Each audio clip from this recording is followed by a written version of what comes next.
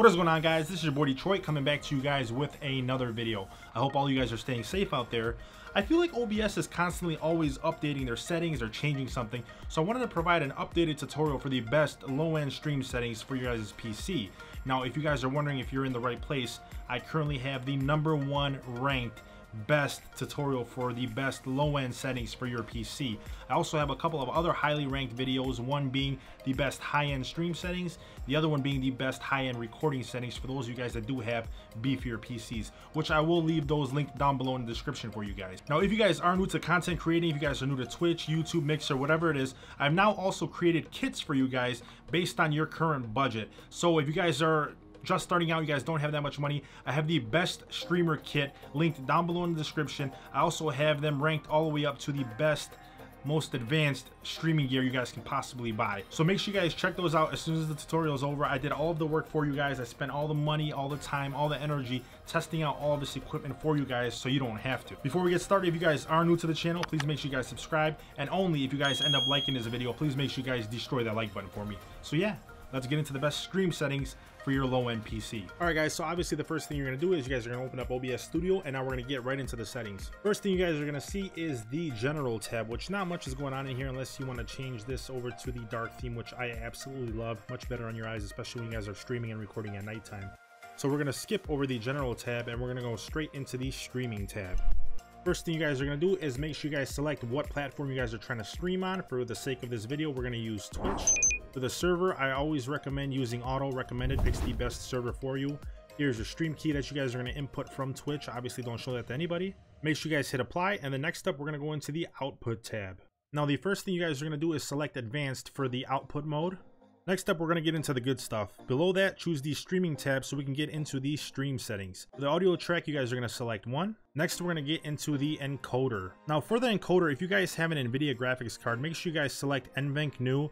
NVIDIA partnered up with OBS a while back when I made the first tutorials, and it's been amazing ever since. To not confuse you guys too much and keep this short and sweet, if you use the NVENC New encoder, it's much less taxing on your PC and makes everything run a lot smoother and better while using way less power from your GPU. For the enforced streaming service encoder, make sure you guys have that checked.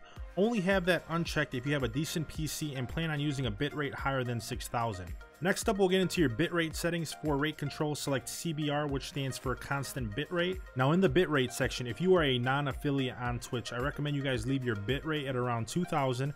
For affiliates with low-end PCs, I do not recommend going over 3500 for your bitrate. So 2000 for a non-affiliate and 3500 for an affiliate. If you guys don't know what an affiliate is, it is the next step up on Twitch before partner, where you guys have streamed for a minimum of a certain amount of hours. You guys averaged more than 3 viewers per each stream for that month, and you guys have over 50 followers on Twitch. For the keyframe, leave it at 0. For the profile preset, choose either performance or max performance. Make sure you guys stay away from max quality and quality. So for the sake of this video, we'll use max performance. For your profile, make sure you guys select high. Make sure you guys have both look ahead and cycle visual tuning checked. GPU, leave that at 0, and max B frames, leave that at 2. Make sure you guys hit apply before we go into the next tab, which is going to be recording. Alright guys, so the next thing we're going to do is the recording settings. First thing you're going to do is go up to the output mode, and you're going to select advanced. Next, for the type, you're going to select standard. For your recording path, that's where your videos will be saved. Personally, I create a file on my desktop called OBS recordings, and I just save them all there for easy access. For the recording format, make sure you guys select MP4, and for the audio track, just make sure the first one is checked. For the encoder, make sure you guys select the NVENC New encoder again. By the way, guys, if you don't have an NVIDIA graphics card, you guys should have either an X264 in here or an AMD in your encoder selection. Select AMD if you guys are using an AMD graphics card. If not, worst case scenario, you guys can select X264 and use your CPU to record and stream until you guys have enough money to be able to pick up an NVIDIA GPU. For the rate control, use VBR since VBR is much better for recording. Always remember, CBR is the best for streaming and VBR is the best for recording, especially if you guys will be exporting your videos into Premiere Pro after. I export all of my videos using VBR when I export them in 4K. For your recording bitrate, start at 30,000, and for your max bitrate, do not go above 45,000. If you guys are still experiencing lag, start at a lower bitrate. You guys can start at like 15 or 20,000 and then start working your way up to 30,000. That's only if you guys are experiencing frame loss and lag.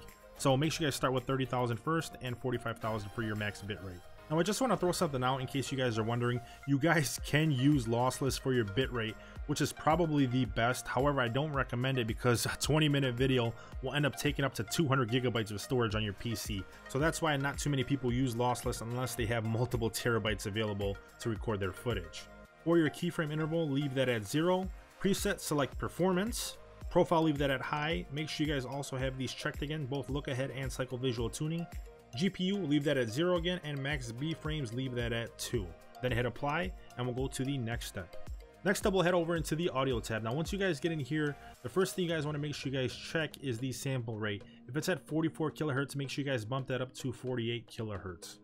For the desktop audio, leave that at default or whatever you guys plan on outputting your audio to.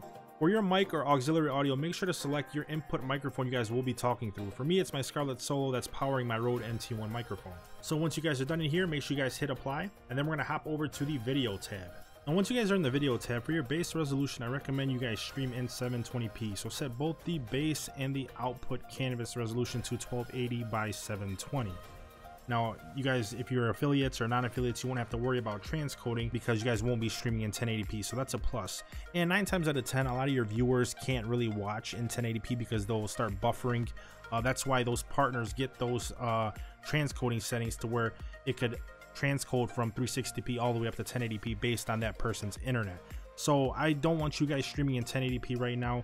There'll be a time where you guys will get there, don't worry. But for now, I feel like 720p is the best for you guys and the best for your PC. For your downscale filter, make sure you guys select bilinear. I feel like the other settings are for higher end PCs. Now this is important, guys, so pay attention. For your FPS, if you guys are not an affiliate on Twitch, I want you guys to stick to 30 FPS. If you guys are an affiliate on Twitch, you guys can go ahead and try and see if the 59.94 FPS works for you guys. If you guys experience any throttling or any lag, you guys can always just drop back down to the 30 FPS, but it'll be okay for you guys to go ahead and try that to see if it works. So once you guys are done here, make sure you guys hit apply, and then we'll go over into the hotkeys. Now for the hotkeys, they're pretty self-explanatory. Whatever keys you guys plan on binding on your keyboard to use with OBS, you guys can set those here. Make sure you guys hit apply, and then we'll go over to the advanced settings. Now for the process priority, make sure you guys select above normal. Next up, for the video section, you guys can leave it as it is, NV12 709, and fill the color range with full. I feel like I played with these settings multiple times over the years and it really don't make a difference for me personally.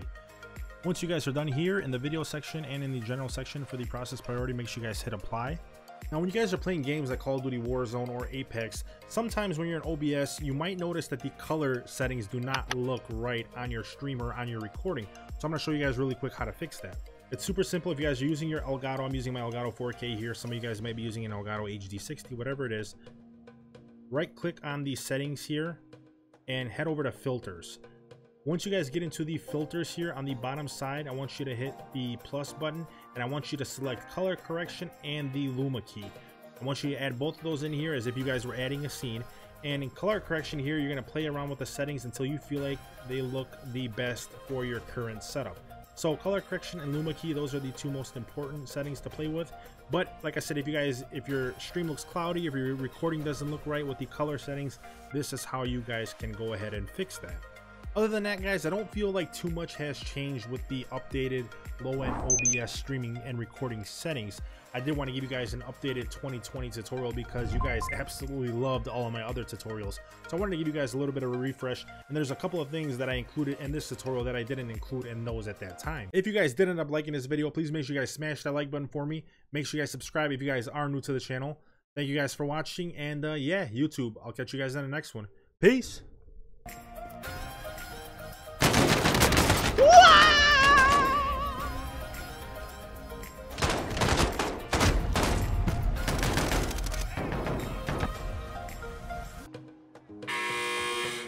Earn your way out.